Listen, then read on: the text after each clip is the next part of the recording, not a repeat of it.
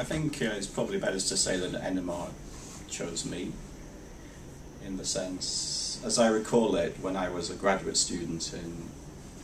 undergraduate student in Oxford, we had to select a research project to do as part of our bachelor's degree. And my first choice was actually Peter Atkins, who at that time was doing research in quantum chemistry. And I'd had lectures from Peter Atkins and enjoyed them very much. So I think it's common that you want to go to join somebody who you enjoyed hearing lectures from. And maybe I was a little lucky, because he just at that time decided to essentially stop doing research and start to write textbooks instead. And of course he became a fantastically successful textbook author. This is the Atkins Physical Chemistry series. So he couldn't take me, so then I had to look around for somebody else. And I'd also enjoyed some lectures from Ray Freeman. So I asked him if I could work with him, and I did. And that was the start of that. And I've been in the field ever since.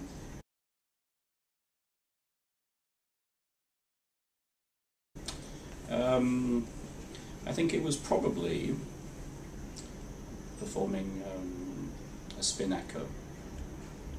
And at that time, doing any experiment was quite, it was not so easy. You had to program the pulses yourself, but this was done actually directly on the computer using octal machine code. So that means just strings of numbers from 0 to 7. And I learned how to do that, but then once one was equipped with that knowledge, then you could essentially start to do any pulse sequence you wanted. And it was probably Gareth Morris, or maybe Jeffrey Bodenhausen, who taught me about spin echoes, and I started doing that. And shortly after that, I learned that there was also this problem with the radio frequency field being inhomogeneous as well. The idea immediately came to me for this 3-pulse sequence, which became known as a composite pulse.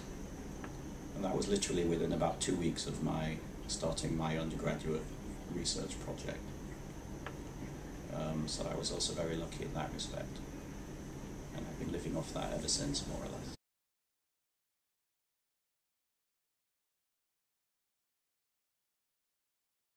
I was working in the laboratory of Richard Ernst in Zürich, and had decided to try to do some solid-state NMR experiments.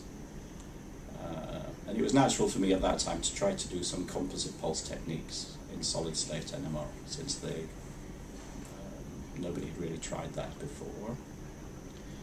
And I designed an experiment which I thought should work for doing cross-polarization between protons and carbons, and which should be compensated for errors. And I programmed it, and I tried it, and it worked beautifully. But what became clear as I started to work more on the experiment was that it was actually not doing the pulse sequence which I thought I'd programmed. I'd made an error. Technically there were 2 loops, and I'd got the end of loop instructions exchanged. So I had 2 entangled loops which were doing something very peculiar. And it worked.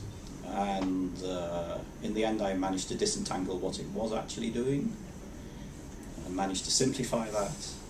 And that became a variety of cross-polarization, which became known as the moist cross-polarization experiment. And the original experiment, which I wanted to do, didn't work.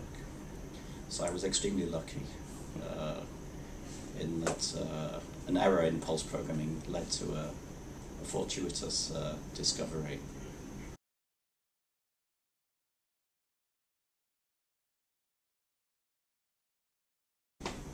Yes, this was a tricky question. I came very close to making a very big blunder.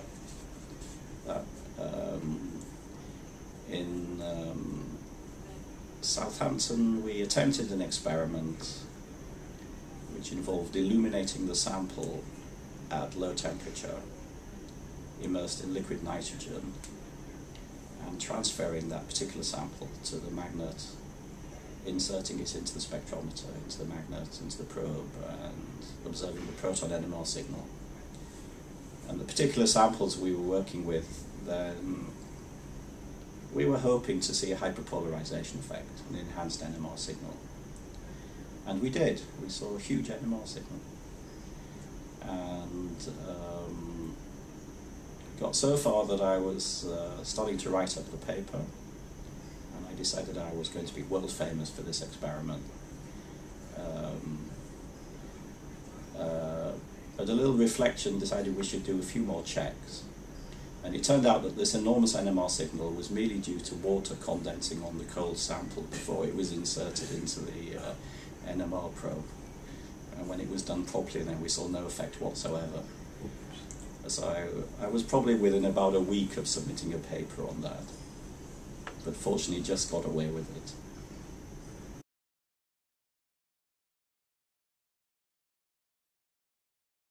I get advice from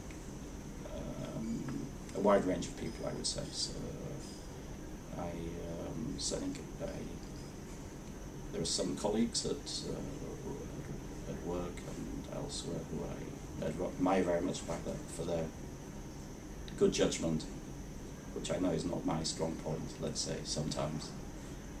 So I take advice from them, but also very much from my wife, who is full of good sense, and I always respect what she has to say.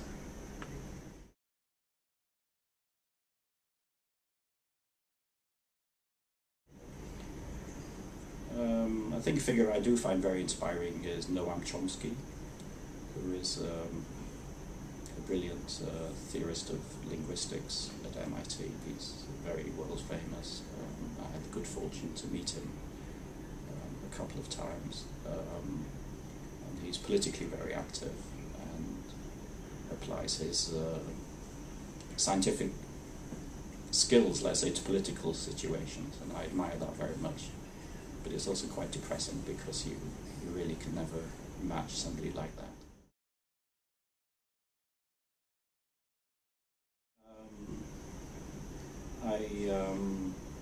My major interest, I guess, outside science is music. I play some music, I compose some music. That's important to me. I enjoy that very much.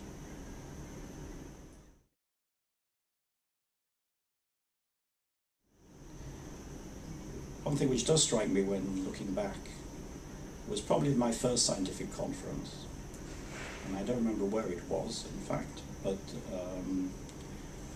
it was in the very early days of MRI. And I remember strongly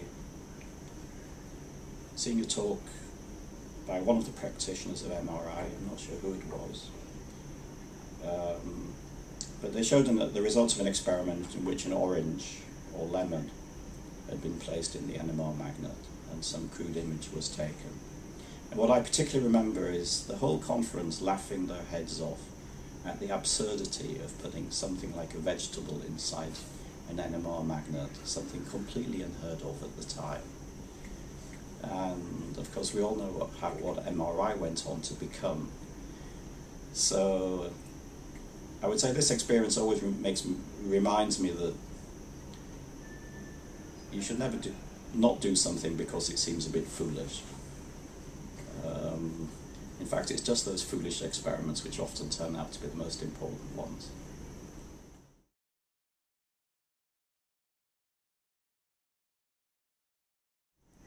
I would say thank you. They've given me a lot of good experiences and companionship, and to some extent they've always been there for me, like a good old friend who you can keep coming back to and always has something new to say.